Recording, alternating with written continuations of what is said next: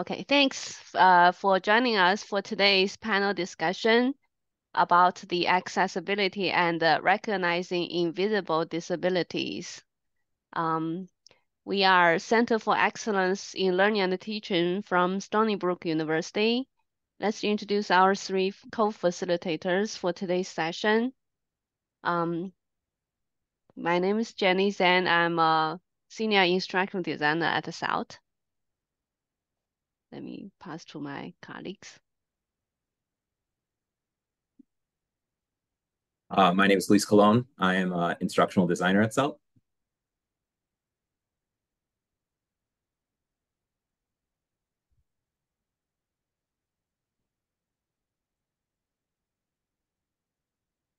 I'm sorry, it was really hard to find the unmute button. My name is Jenna Kim. I am a postdoctoral associate at CELT. Okay, so let's start with why CELT to host this kind of inclusive teaching conversation, because we want to open the conversation focused on the excellent teaching through collaboration with instructors. And we also want to create a space for cross-disciplinary conversation about excellent teaching. And the inclusive teaching is excellent teaching. And also two housekeeping items. First, one speaker at a time. And also, as I said, keep your camera off if you don't want to be recorded. And you can post your question to the chat. We will, if we have time, we can adjust that at the end of the session. So now let's move on to our panelists. We're gonna invite our panelists to introduce themselves. Let's start with Neil.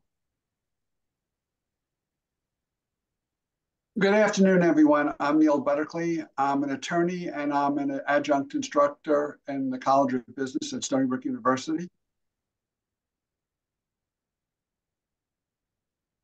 I think I'm next. I'm Sara Caldarello. I am an accessibility support counselor at our Student Accessibility Support Center. So basically, we handle everything related to accommodations for any student that discloses they have a disability on campus. Thanks. And hi, I'm Sharon Cuff. I teach in the health science department at Stony Brook. I am a social worker by training, and I teach scholarly writing in the fall. And then in our spring concentration, I teach 2 classes in disability studies and human development. Thanks. Next to Glenn. Hi, I'm Glenn Dausch. I'm the Web Accessibility Officer within the Office of Equity and Access for Stony Brook University, focused on ensuring that the products and digital services that we use are accessible to the widest possible audience. Thank you. Hello, everyone. My name is Robert Petrick. I'm the Assistive Technology Coordinator for the Student Accessibility Support Center on campus. Basically, I run all of the technology through our department. So I give out all of the note-taking apps. I give out some of the readers, and anything that goes through assistive tech goes through me. Thanks.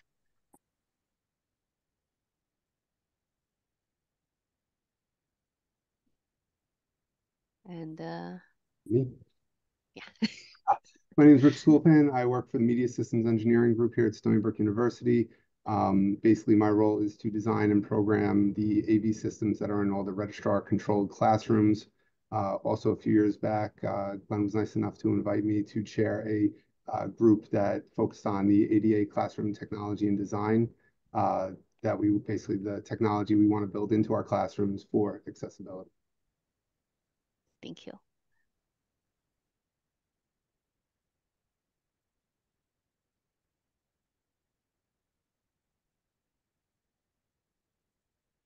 So today's agenda, we would open with an activity called Word Cloud. Then we would situating the accessibility and invisible disability conversations. Then we would start with the panel questions, and at the end we would have Q&A. So let's start with the Word Cloud.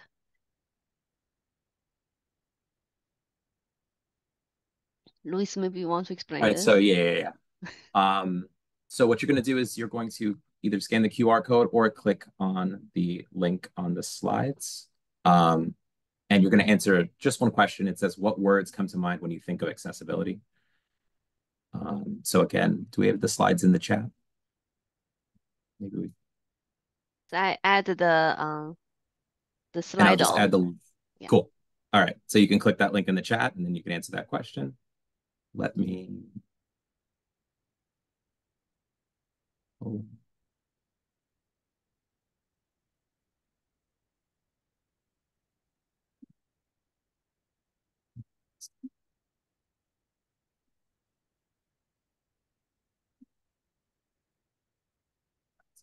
Slido is accepting answers. It looks like it's waiting for votes. Okay, cool. We're starting to get some. Definitely access.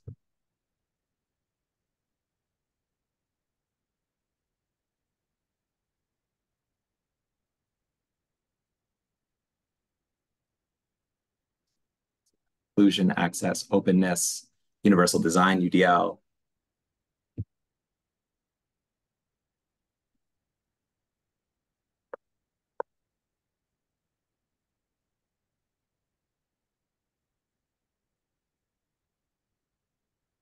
Neurodivergent, belonging, unavailable. These are all great words, guys.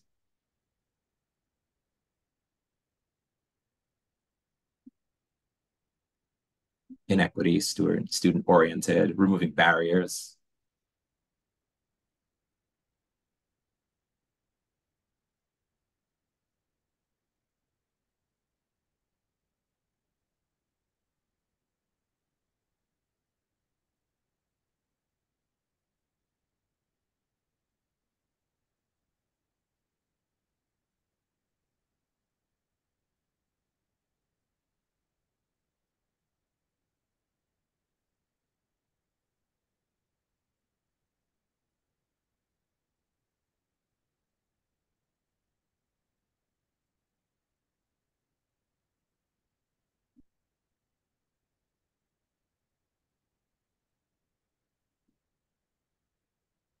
We'll take about 1 more minute on that, and then we'll go over what are the most common answers that we came up with.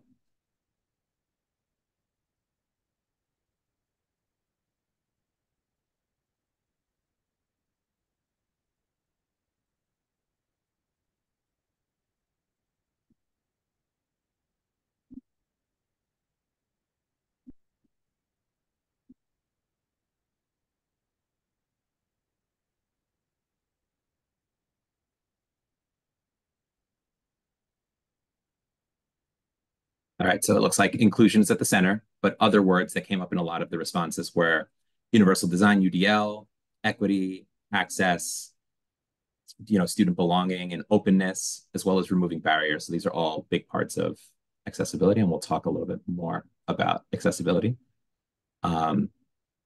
with our panel discussion questions. So, all right.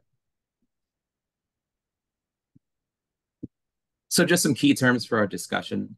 Inclusive pedagogy. It's providing a rich learning environment that increases learning opportunities and achievement of all students, while also including them and safeguarding them, especially from just outright exclusion or marginalization. Accessibility refers to making anything, information, activities, or even the learning environment usable, inclusive, meaningful for as many people as possible. And invisible disabilities, which is also a part of this panel discussion, are disabilities, either mental or physical impairments that you might not readily be able to see or discern. So we'll get into our questions for our panelists. And the first question is, why is accessibility important to establish an inclusive classroom? And we'll open that up to our panelists now.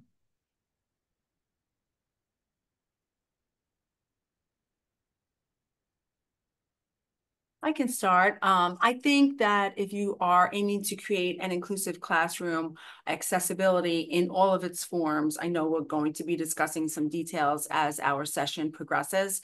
I think that really just sets the tone of openness and inclusivity for the students. And it's almost just the beginning of where you start with your syllabus and getting your class ready. To follow on to what Sharon said, accessibility has to be at the forefront of that planning process, because we don't know who the students are. When we look at particularly hidden disabilities, if we don't plan to make our course content and our activities accessible, we may be inadvertently excluding students from participating. Educause released a study about 3 years back that said over 40% of students do not identify that they have a disability.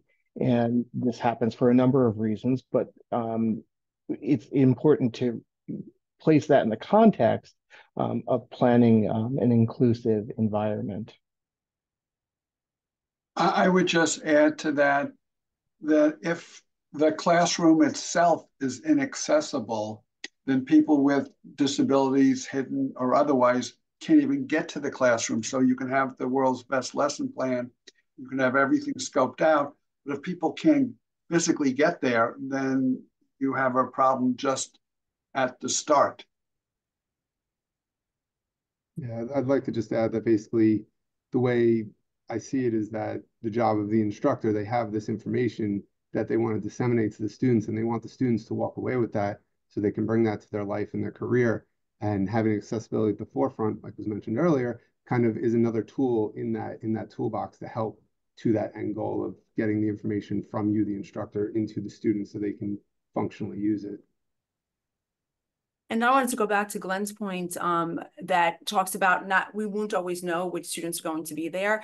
And on campus here, our accessibility center is called SASSy. So if you hear anyone talking about SASSy, that's our Student Accessibility Center. And so we receive letters and notifications about which students have formally requested and have had their accommodations approved for the classroom.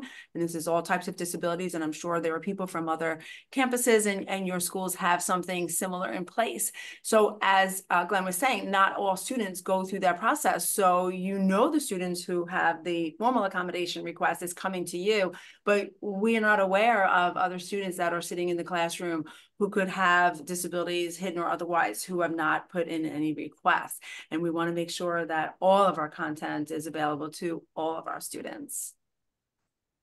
I can add to Sharon sitting on the SASSy side. We meet with the students who disclose that they need accommodations. But the biggest thing really that we face, especially at the start of a semester, is the time. So if we know that a student is in an inaccessible classroom, it takes a little bit of time to move that classroom. We have to see what classrooms are available, logistically, how we're going to make that work. It involves cross-department involvement, and all the while the student can't participate in the lecture or obtain the notes, and they really are being excluded from that material. So we try to work as fast as we can. I wish we had a magic wand, but if the professor does, or even working with us, if we're able to have that conversation with the professor up front, we bypass a lot of the challenges that we come across later in the semester. I would also add, when we're talking about an accessible or inaccessible classroom, some of it could be just simple as it wasn't necessarily designed to be accessible or not. Let's assume there's a classroom on the 3rd, 4th, 5th floor of a building, and the elevator is out, for an extended period of time due to school or state budgetary restrictions, or it's an old elevator, you can't get parts, and all of a sudden a month can go by, and unless people are able to walk 2, 3, 4, 5, 6 flights of stairs, some people may be able to, some people have a hidden disability, someone could have just had surgery or could have an issue that is not obvious to everyone else, but having a classroom on the 4th floor without a working elevator causes a problem.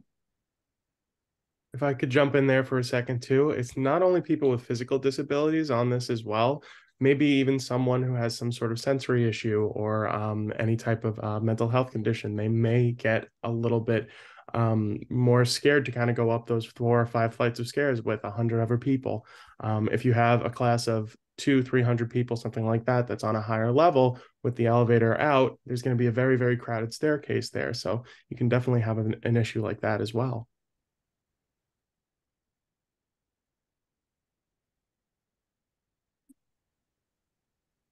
These are all great points, guys. Thank you. We'll move on to the next question. So question 2 says, how do invisible disabilities influence or shape accessibility efforts?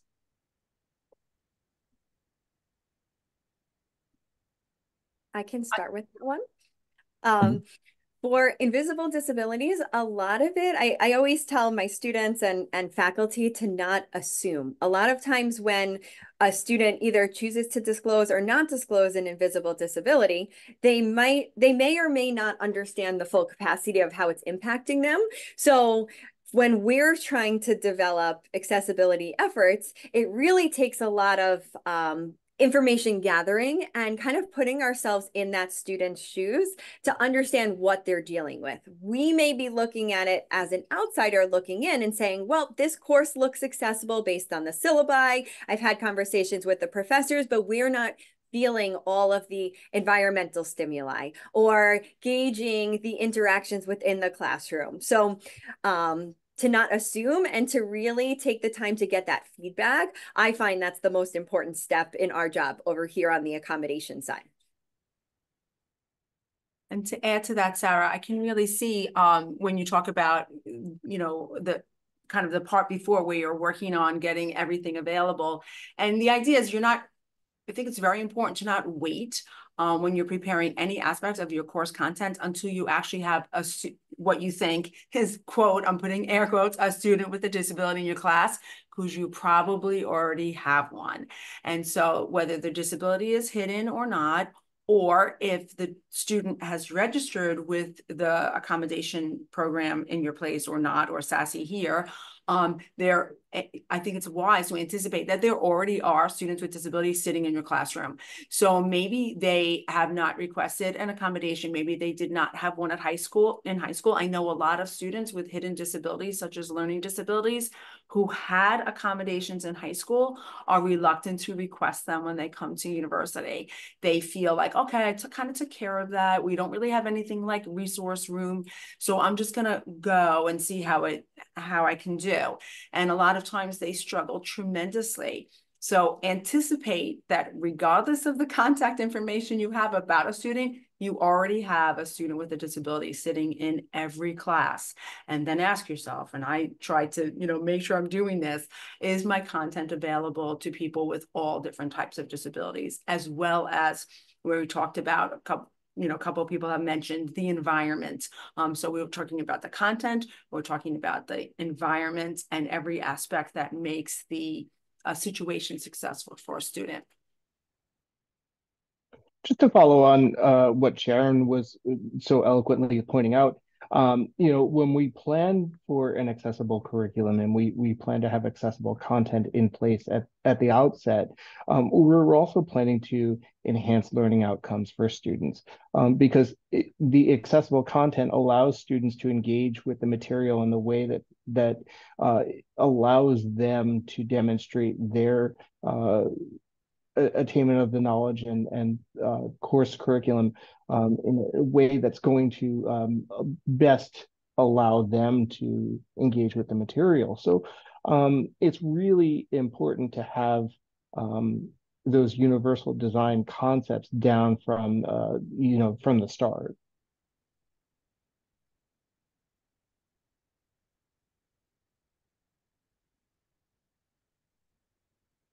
And typically, universal design benefits everyone. So, you can go to the store and there's a ramp, and that's wonderful for somebody with mobility impairment, and they're using the ramp, and so are people with strollers, and so are people pushing grocery carts. And I think it's the same in the classroom, that some of the efforts that we put into formally make our content accessible and manageable for students with disabilities to students who may not have a disability, but just don't have the same strength or skill set that other students have, can benefit from some of those other efforts as well.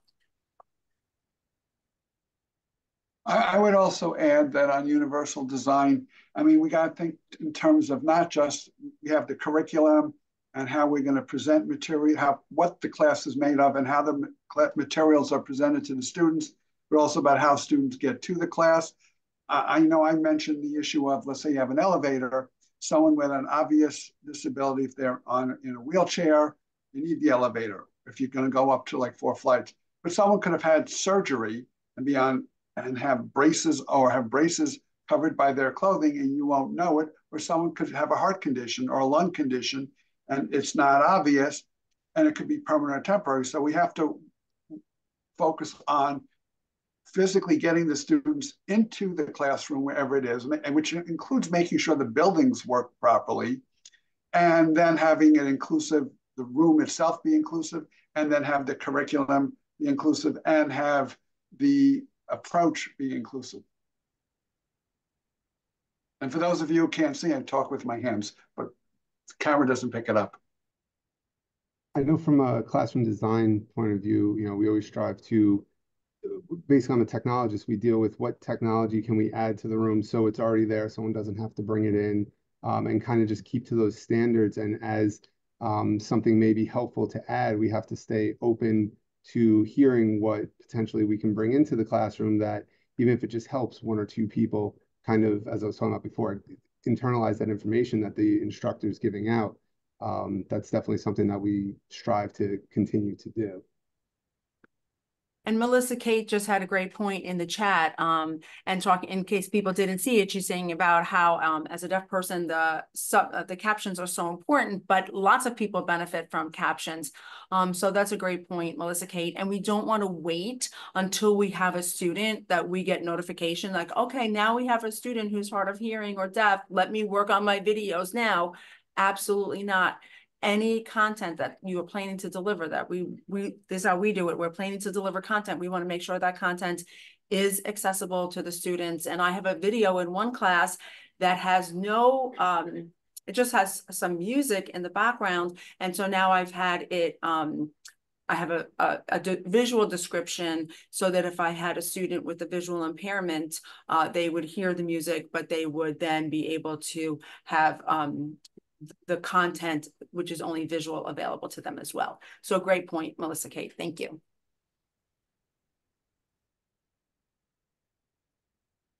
If I could jump in here for a second as well. One of the things that I see the most in my position is inaccessible documents from professors.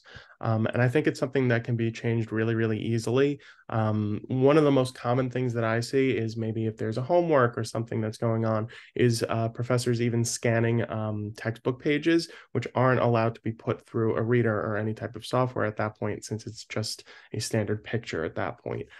That's such an easy little change that can be made super, super easily, running it through even like a text program, or finding a PDF online of that can make a student's homework, essay, exam, anything much, much easier for them if they are able to run it through those types of software for those specific disabilities.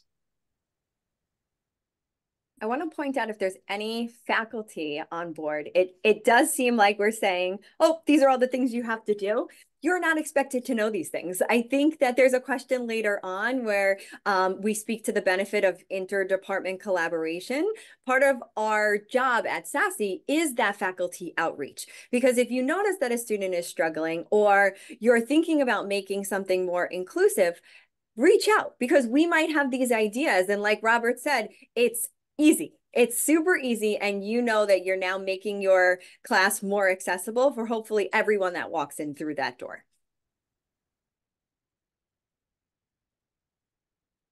These are all great points. Thank you. And thank you for participating in the chat. Definitely continue to do so for our participants. We'll move to the next question.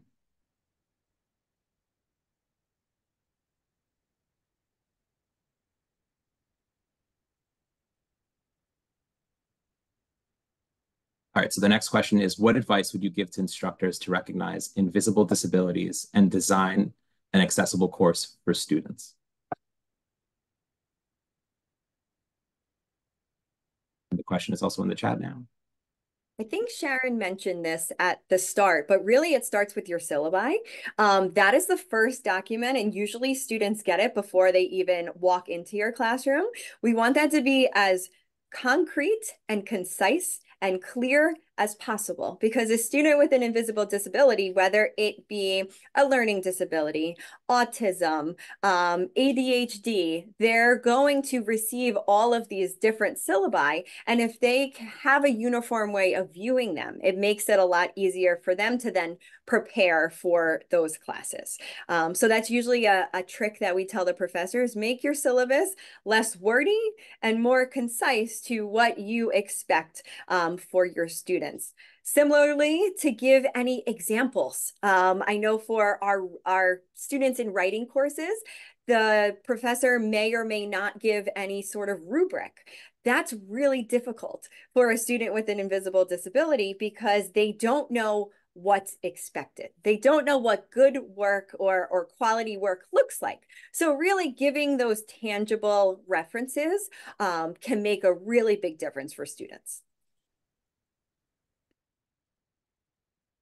One of the big things, sorry. Just kind of bouncing off of that with some of the rubrics and maybe some of the essays. One of the things that I even saw at my time at Stony Brook as a student was some professors kind of going through essays where it's very, very generalized, where it's like you can pick your own topic, you can kind of find out whatever you want to do. And even having a large choices like that can be really, really detrimental to some students. Having some sort of rigid structure where it's maybe something of this topic or that topic, maybe even a little bit better for them. If it's too much of a broad choice, that can be definitely a little bit intimidating to some students as well. And jumping off both of those points, I think that a lot of how I try to approach some of the points in the classroom is more like, this is the start of a conversation. And on the first day, when I'm reviewing the syllabus with the students, I talk about if a student has a disability, have they already registered? But if not, and you feel that you need more support, we're here and you can contact them, or you can talk to me first, or, just reach out to people. And then I do check in a couple weeks into the semester and I say, okay, this is how I'm doing the class. Is it working for you? Or, and if it's not working for you, please come and see me.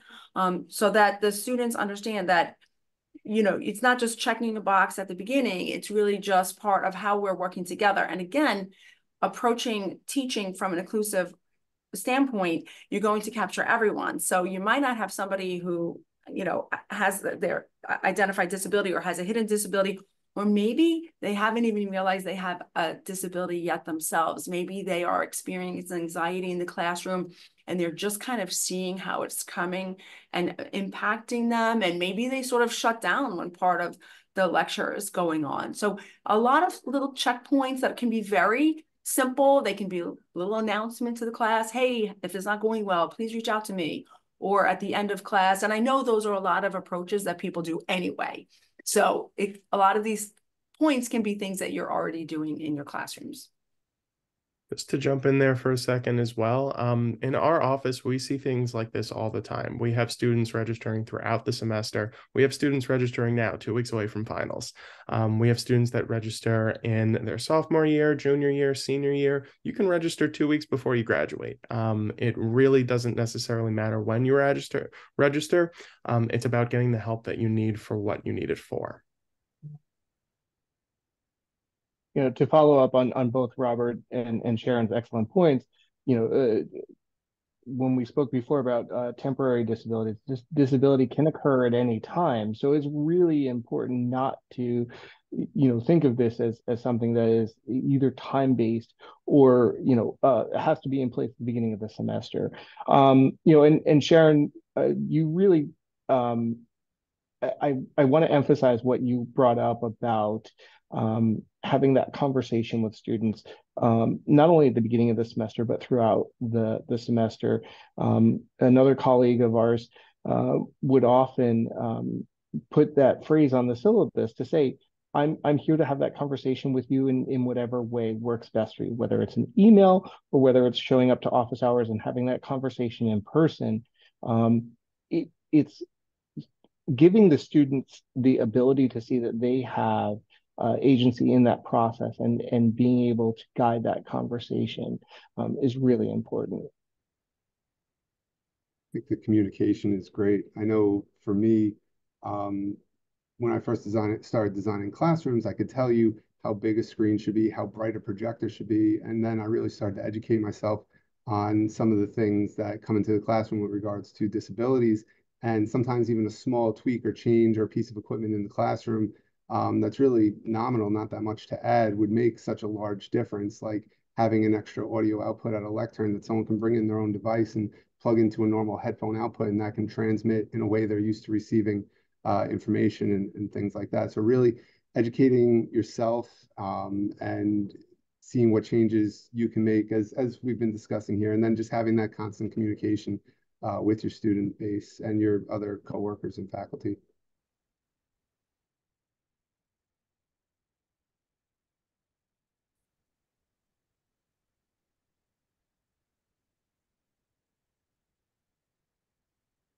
That was great. Thank you. If there's nothing else for that question, we'll move on to the next one.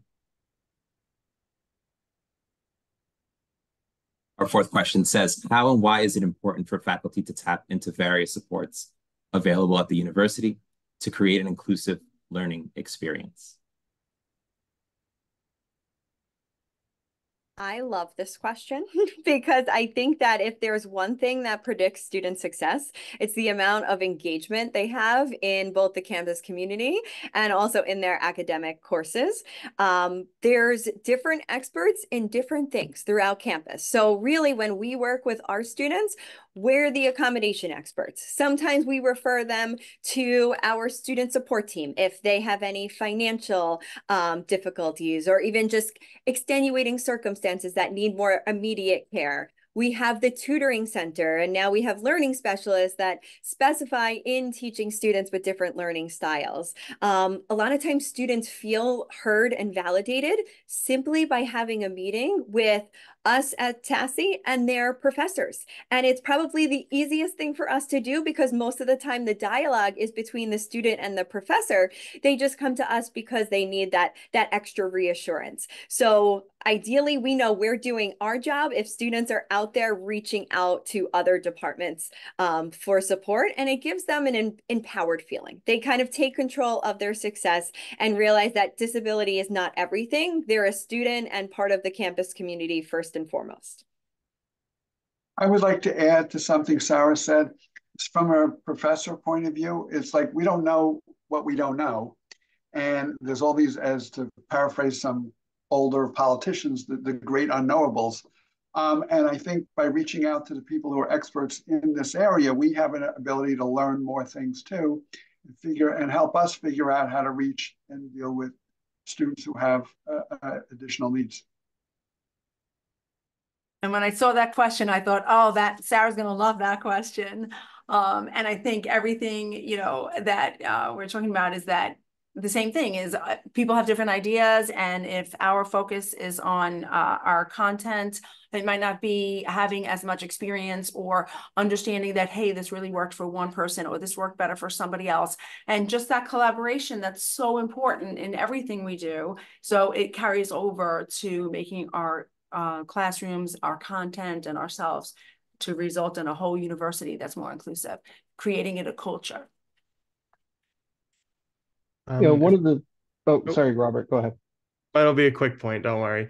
I just wanted to jump in and basically say, we want you guys to reach out to us. We want to talk about this because we don't want people assuming that they know exactly what they're doing when it comes to it if they don't. We want you guys to reach out and find out exactly how to do something. We want to go through it with you and make sure that everything is being done properly, and that everything is going to be good for that student specifically. We don't bite. I think it's a really, really good thing whenever a professor reaches out to me and wants to go over things like this, because it's a learning experience on both sides. I don't know everything that goes on in a classroom, and a professor may not know everything that goes on in our disabilities office or with these accommodations. So I think it's a good learning experience for everyone when it comes to this type of thing. You really honed in on an important point, Robert, and that is that expertise is really, we understand a topic, but it also means we understand where the gaps are, and we're never done learning, right? This is particularly important for us in higher education.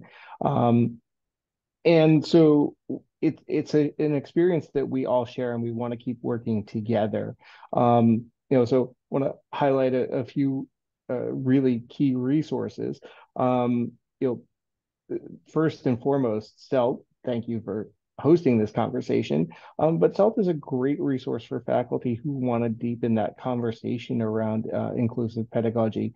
And for faculty, as we discussed earlier, disability can occur at any time, not just for our students, but for our faculty and staff. And so faculty who want to discuss an accommodation for themselves can do so through my office. So stonybrook.edu/OEA, it will get you to the right place.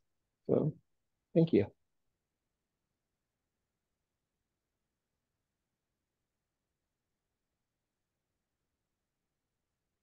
Right, so we'll move on to the next question. There's nothing else. And as Jenna said in the chat, this is one of the questions that we received from registrants.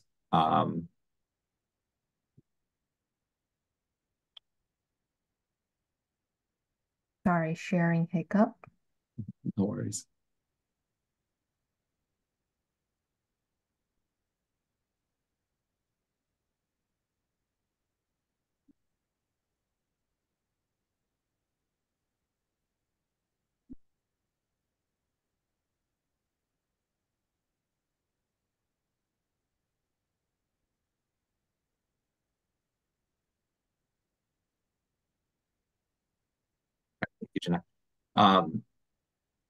And now this question's in the chat as well. The question says, how are recent developments on long COVID impacting our dialogue on invisible disabilities?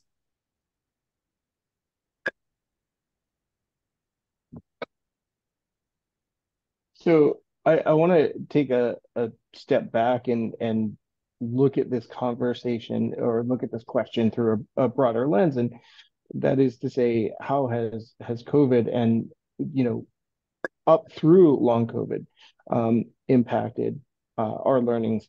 And I think that the first point is really to say that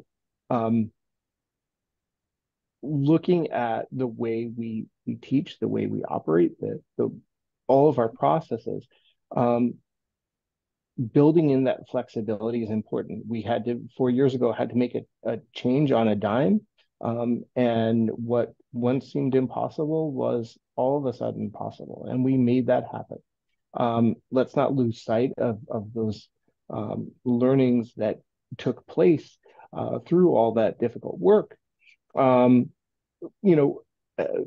Moving forward into how long COVID impacts this conversation, it's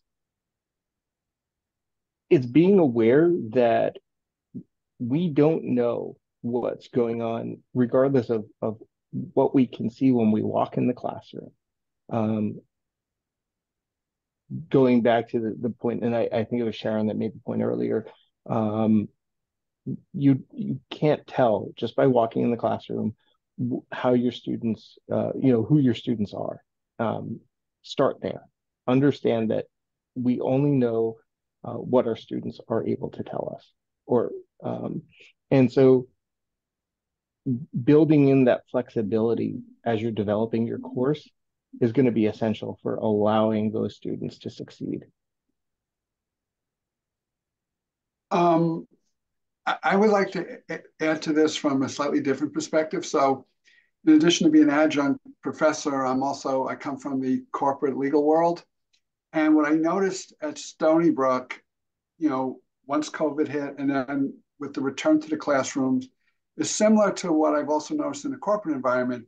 Is it used to be that if someone was sick pre-COVID, they'd show up in class, they'd show up in a corporate environment, they'd sneeze and cough all over everybody, or they constantly run out of the room because they're going to throw up or something, they're not feeling well, and there's a chance of infecting everyone around them. And then they go on staircases, elevators, subways, mass transit, and get cough on other people. I know, and then there was sort of an attitude of, oh, well, you're sick, so just sort of like show up anyway. I think now, post-COVID, I see a change in attitude. People seem to be recognizing the fact that their illness or COVID or whatever, flu or what other sickness that they have, it could be contagious and could transmit onto someone else. So people automatically are being, I'll call it, more polite or more conscious of the need to not infect other people with COVID, the flu, a cold or something else, and are staying out of class, letting the professor know, or working remotely in a corporate setting, or asking to meet remotely in a school setting. So I sense there's an attitude about it's acceptable and preferred and healthier to not go in when you're sick and cough all over people. I think from the student perspective, a lot of our students may not even realize they have lingering effects from COVID, because right now it's like Neil said, you stay out for a little bit, you tell your professors, you make up that work, but then students may still suffer from chronic fatigue or brain fog or all of these other lingering effects, and they may not call it a disability, and they may say, why am I struggling? So it's one of those things where the more conversation that happens about it, we always try to kind of scratch at the surface when students are reporting things like this, because most times they say, well, I had COVID a month ago, and we're like, oh, that makes sense.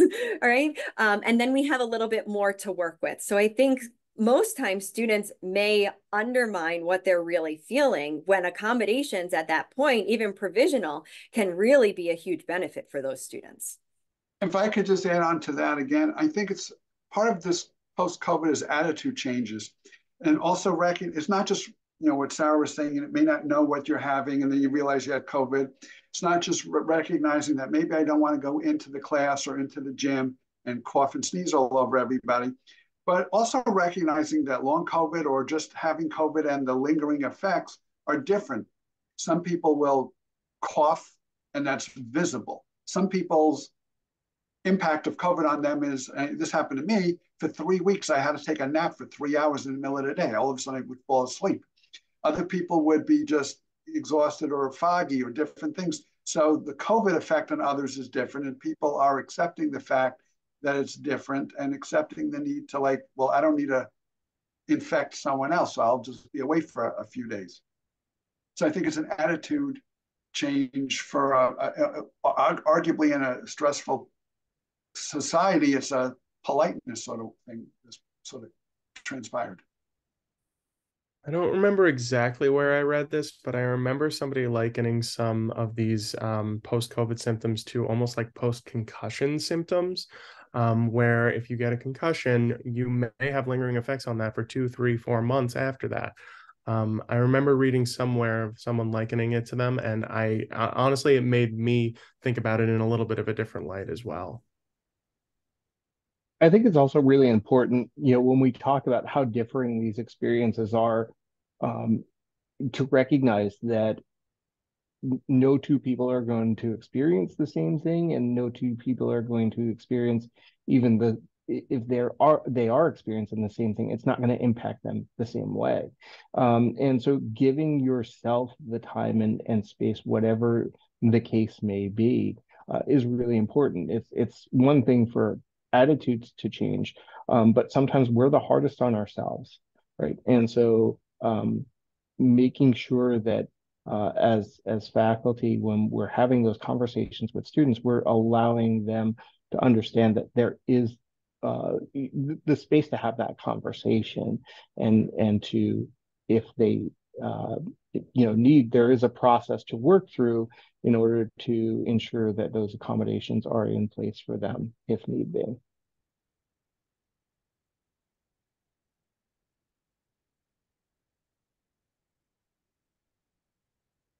All right, great. Thank you for all the responses. I think we have one last question that was submitted by our registrants. So last question says, what are a few actionable steps that faculty instructors can take to begin making their courses more inclusive and accessible?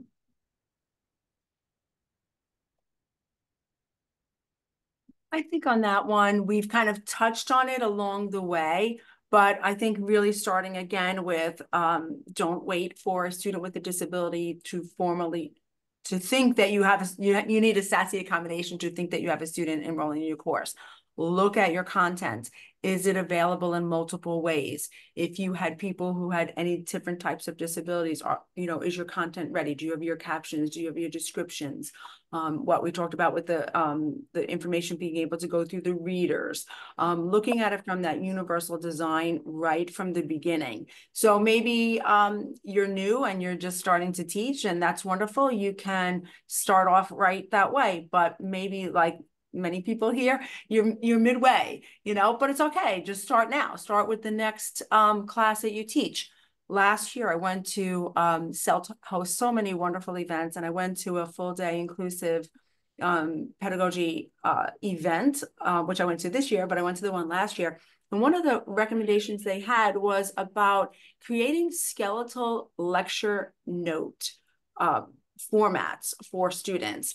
And I, like most of the information I get from CELT, I go to something on Friday, and Monday I start implementing it because their ideas are so actionable. And when I opened up my course this year, I saw that my skeletal lecture notes started at like week 9, because that's when I went to the event last year, and I just made a couple for the end of the semester. So when I started my class in January, I only had to do a couple in the beginning. And that was a great example. And that conversation was not focused on inclusivity for students with disabilities. It was just focused on inclusive classroom and teaching, in general. So that was one thing I've taken away also, making these notes. And then I see students using them. It's similar to how we do it with slides. If students want to print out slides and keep the notes associated with the slides, but the recommendation had been to sort of create an outline and then leave some blank space for the student to be able to discern which is the important information and how am I going to add more to it. And students are using them. I think a simple change or approach that we often suggest to professors is for everything that you verbally explain or directions given during lecture to put it in a quick email following the class.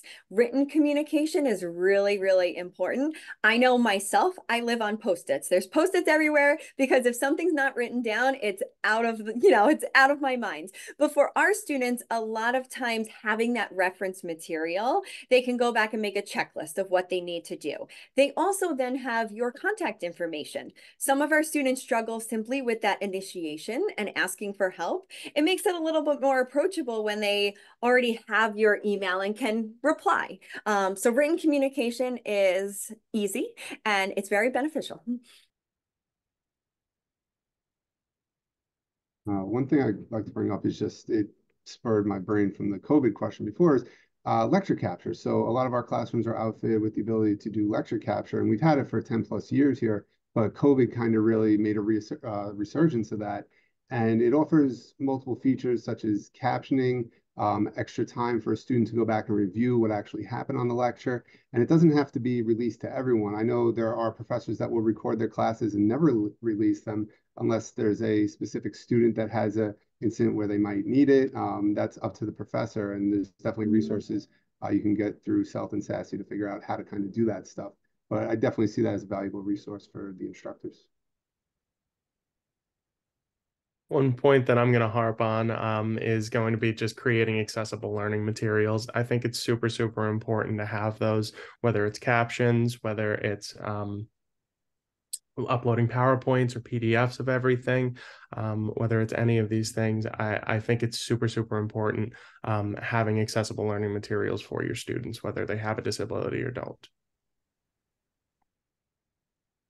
And I know that sometimes, when we hear create accessible materials, that can sound overwhelming, right? There's a lot that goes into that conversation. But to Sharon's point, take that first step, and it becomes easier the more you do it.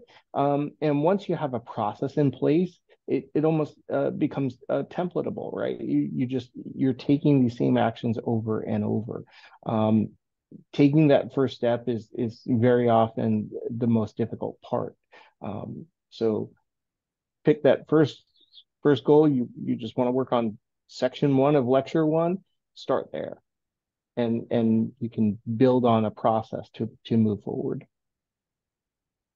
I also would say accessibility means being available to the student, and not necessarily, and depending upon whether you have an office, you don't have an office, or you're meeting, be able to meet in different locations on the campus so a student can reach you, or be on Zoom, or before or after class, and just making yourself available. So to me, accessibility also means availability.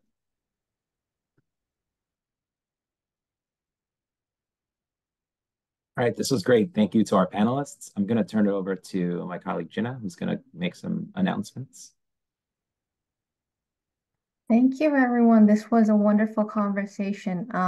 We have about 8 minutes left, so if our participants have any questions, you're more than welcome to utilize the chat at this point and ask some questions to our panelists. In the meantime, I'm going to share some of the resources we have available. We have a LibGuide created for everyone, and this has some related materials to today's topic. We also added some Stony Brook specific resources, accessibility homepage, and Stony Brook University Student Accessibility Support Center, and some accessibility resources CELT created as well. Also, just a little bit of advertisement of CELT's Inclusive Pedagogy course. It's a 5-week course, online asynchronous course that we have, which is part of the Inclusive Pedagogy milestone. So if you're interested in it, then just let me know or let us know. Thank you again for our participants, our panelists, and our CELT members. We really appreciate you being here and sharing your knowledge and expertise. If you have any questions or suggestions, then please email us. We also have a survey link available. We are always looking for feedback from you. So if you can just take 2 minutes, it actually probably takes about a minute to fill out the survey. It will be really helpful for us. Special thanks to our director, Rose Torota Esposito, and our vice provost for academic affairs, Amy Cook, and all of our CELT teammates who are actually here. Thank you so much for being here and your support. And thank you again, our panelists. This was very valuable.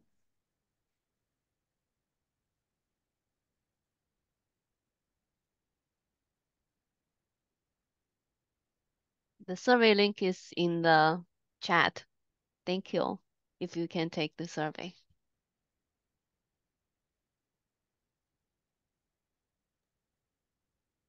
I just want to take this opportunity to thank Jenna, Rose, Jenny, Luis for hosting this event, and thank you to all the panelists, Sara, Robert, Neil, and Sharon. This is really an important conversation, and I'm glad that we had the opportunity to put this together. Thank you for being here, Glenn. It was really, really Thank you. Thank you. Thank you. Thank you, and happy to participate in such an important conversation. Thank you.